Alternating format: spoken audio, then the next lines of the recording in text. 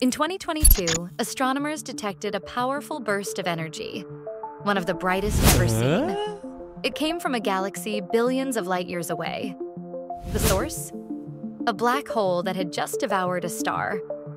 The event, named AT 2022, CMC, sent a jet of X-rays and gamma rays directly toward Earth. The beam was so intense, it briefly outshone everything else in the sky.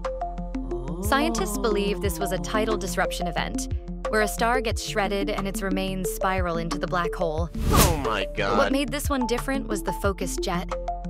Narrow, fast, and pointed straight at us. It traveled nearly the speed of light. Nothing could stop it.